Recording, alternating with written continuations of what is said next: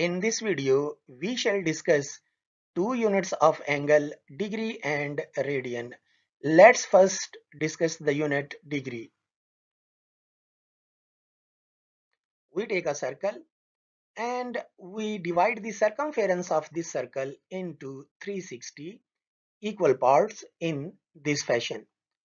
When the circumference of the circle is divided into 360 equal or congruent parts, then the angle subtended by one part, we take out this one part, the angle subtended by this part at center of circle is called 1 degree. So now we can define the degree as when circumference of circle is divided into 360 equal parts, angle subtended by one part at center of circle is called 1 degree. Now degree has subunits.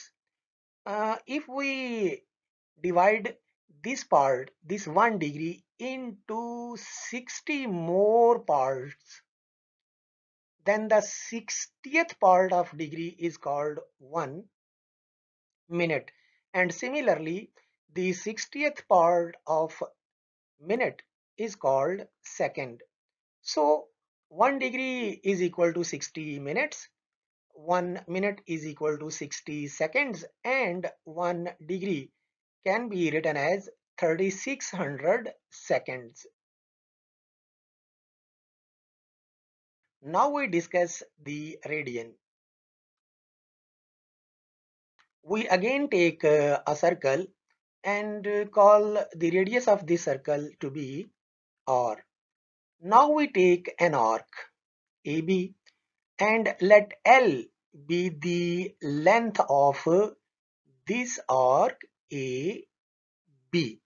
Now, when the length of arc and radius are equal, when the radius and arc length are equal, then the angle subtended by this arc AB at center is called 1 radian.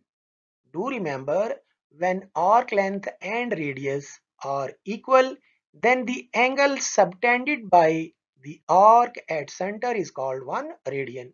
So we can define the radian as the angle subtended at center of circle by an arc whose length is equal to radius of circle is called 1 radian.